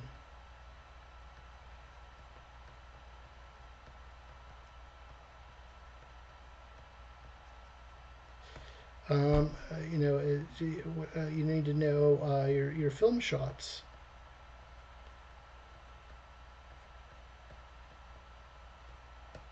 Angles.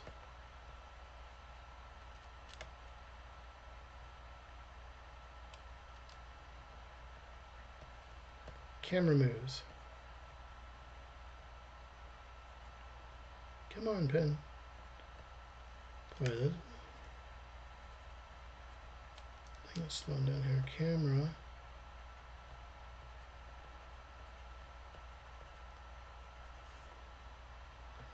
Camera moves. You need to know lighting.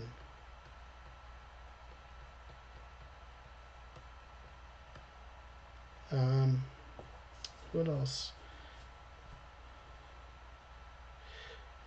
Look at films.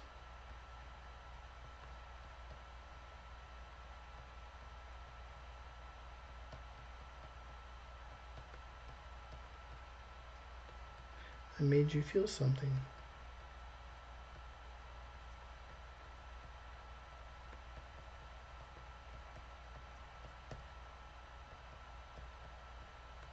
How did they do that?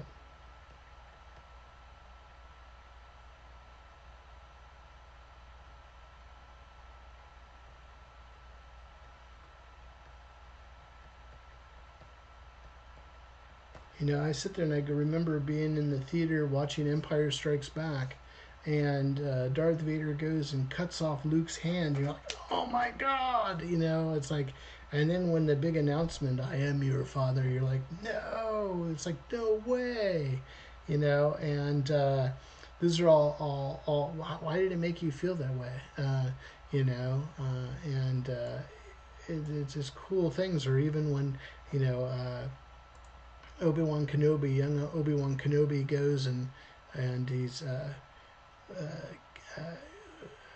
fighting with Darth Maul and all that other stuff, you know, that, or, you know, how did that make you feel, you know, with the race for Indiana Jones to find the Ark of the Covenant, you know, or how did it make you feel when you're watching Richard Dreyfuss in his truck, and all the lighting and the mailboxes are going all over the place? How did that make you feel?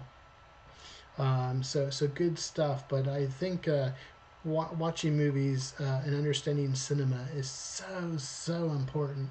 Let me go back to the chat here real quick. So Tornado T said, sounds like a constant feedback loop on a scene to just get it right. Yeah, it takes a lot. It takes a lot of iterations. See, Tornado T, great stuff, Paul. Taking lots of notes. The Idiot Archive, I'm definitely revisiting this stream. This seems really informative. Yeah, I try to give you as much as I can, my friend. I appreciate you joining in. And please, yeah, go back, watch this live stream once I'm done here.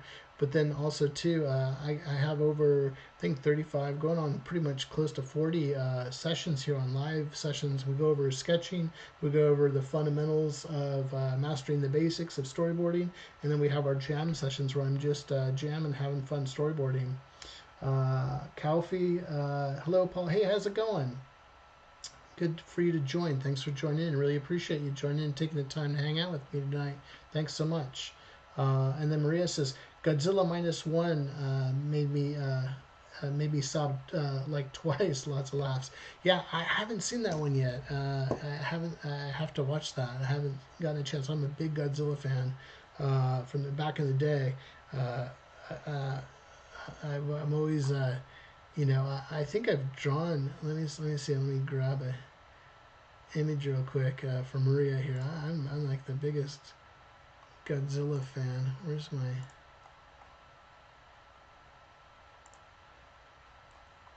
Godzilla image there?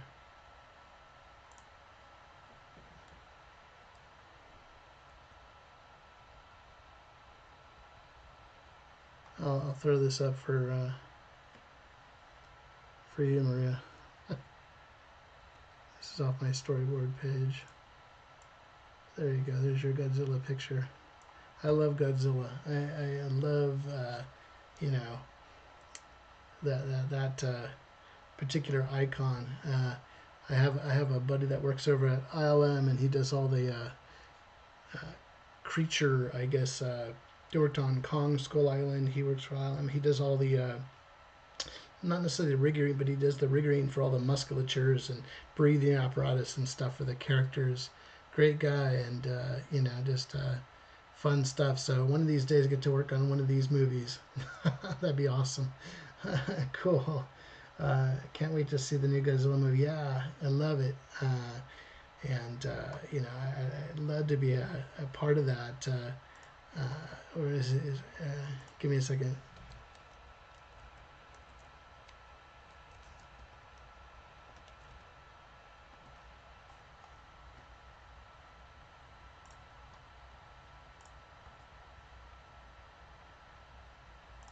That wrong person.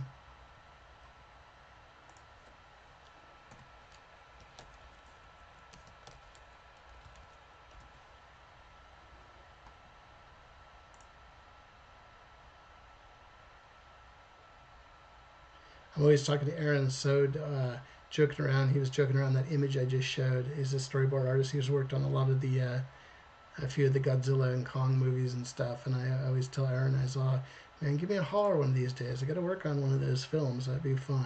I love that. I guess there's a new Kong and King Kong and Godzilla movie coming out.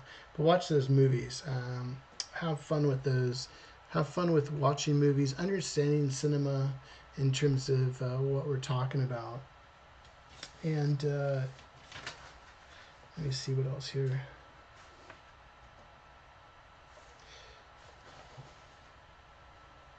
I think it's important too, on a couple things too, when you're looking at this for watching movies, because I'm going to put it in here. I think it's important for you to learn, because then you can do sequence design. Because remember, we're just not drawing image by image or just an image in a sense. We're drawing images that tell a story, and each shot needs to count, and we're putting that together, in terms of a sequence and things like that.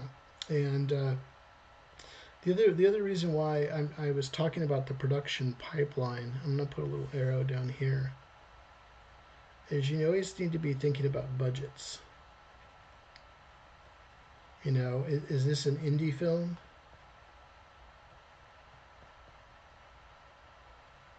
Is this box office, or is this a streaming? show.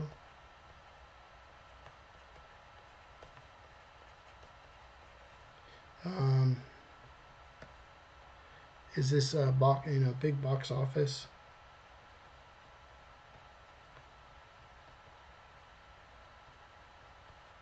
I think by you knowing the production pipeline and those costs, you understand how money works. And there might be something that you're not going to storyboard because it's not cost effective, or it's too expensive to do.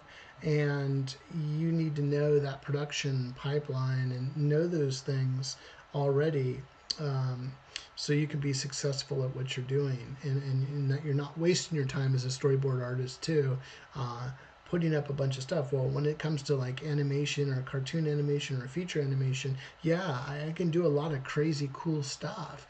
But in an indie film, if I'm doing a small budget indie film where they might have a certain actor attached to it that has a name, or it might not be anybody we know, and am I working? What was it? The Conductor with Peter Dinklage. I think it was called The Conductor.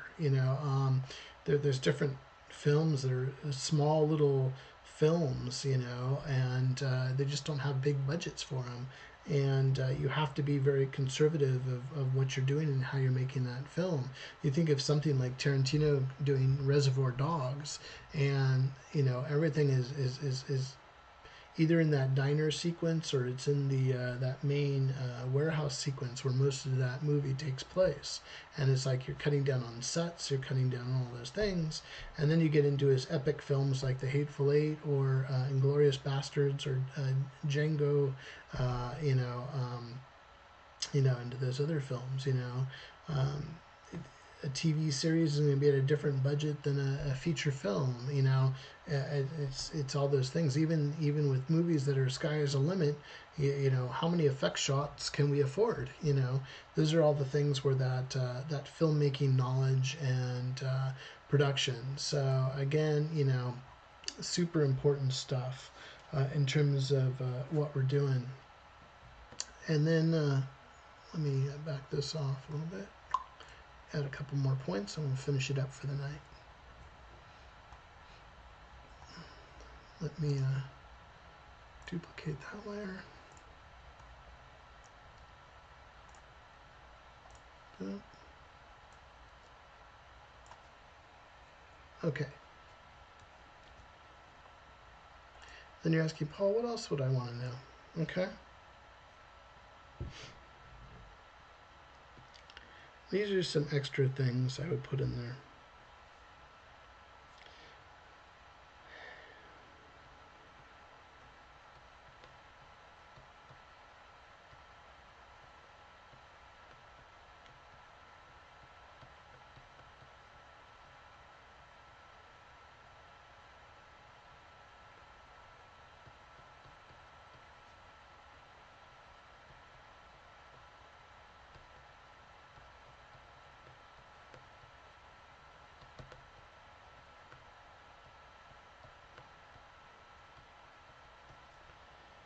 I think you need to be a great communicator, okay? Our craft is about communicating story through visual elements, but you also have to be clear in your words, and you have to be concise, and you have to ask a lot of questions. I think working with a director, you're there to pull if something, or you're working with a new director, or you're working with something that's complicated. You need to ask as many clear, concise, poignant questions that you can. And you have to have clarity. You have to be on point, because I just think those are super important aspects, because you're communicating through your visuals to the rest of the team for this blueprint for your storyboards and your sequence for that, for your team or whoever. You need to have good communication, and your communication skills need to be really, really strong. And if you're somebody who's shy, you need to be able to get out of your comfort zone and be able to be, not that you're bouncing off the walls, but you need to be able to communicate with other individuals if you feel strongly about this or that, or to help the production of what you're trying to do. Also, you need to be you need to be ready to have your work revised. We were talking about that earlier. You need to be able to take notes and be able to get feedback and take feedback clearly without emotion. You're there to help bolster your project and get it to work where the vision is. So sometimes you're right on the money. Sometimes it might take a couple iterations to get that going. But I think clear and concise communication are critical. You need to learn business.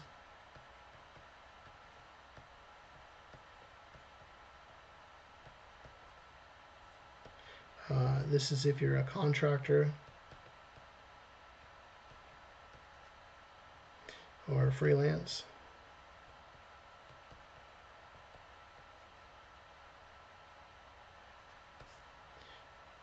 You need to know how the business works, and you need to be able to protect yourself and be able to run your business. I think when you make a deadline, you're going to hit your deadline.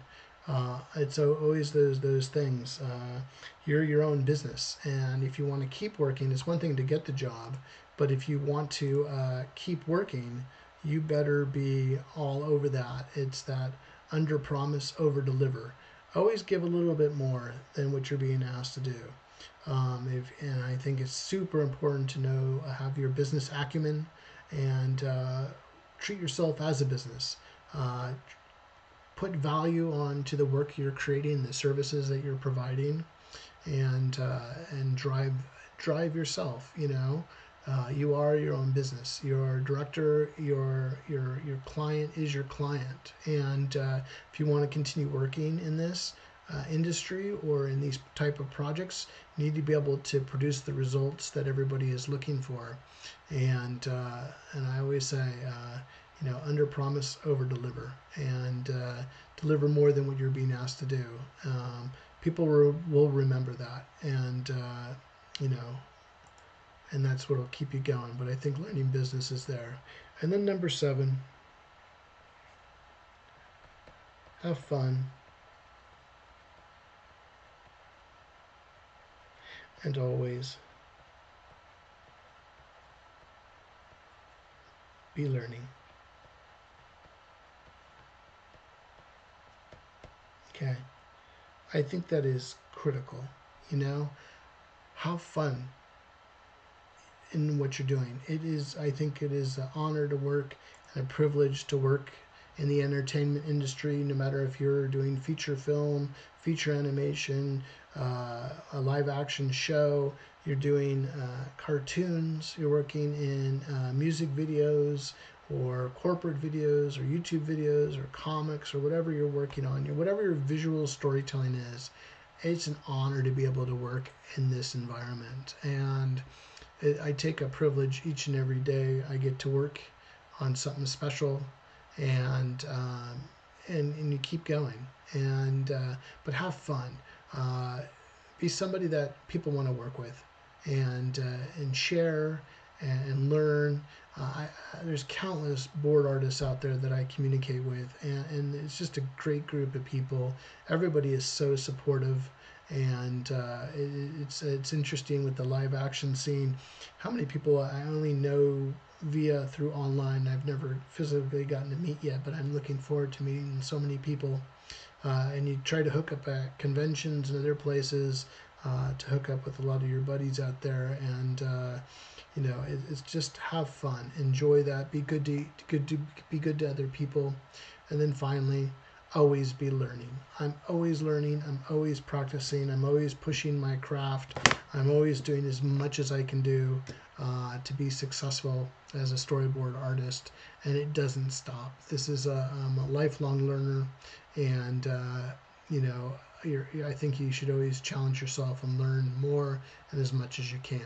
So, with that said, just a quick little recap. We went over a lot of stuff tonight, but again, what should I learn to become a storyboard artist? become good at drawing, have a great imagination, learn learn about storytelling, understand cinema, be a great communicator visually and by your words, learn business, and have fun, and always be learning. Again, my name is Paul Angeli. I am a live action storyboard artist, and I hope you enjoyed the live stream today, and I enjoyed having you with me today. So thanks for coming in and hanging out with me. If you enjoyed what you saw today, please subscribe. I'd really appreciate that. I'd appreciate your support. If you're watching this on the replay and you got a lot of value out of this replay, again, I invite you to support me by subscribing to the channel. Drop a like. When you're subscribing, don't forget to hit that notification button so you can be reminded of when my next stream is. Today's Tuesday, so I'll have another stream on Thursday and this coming Saturday. So we'll be sketching together on Thursday and sketching after hours. And I look forward to seeing you then. Go through the rest of those playlists that I have on my channel to catch up. There's a lot of great information there, and have some fun with that. And my friends, I thank you for watching, and I will catch you on the next live stream.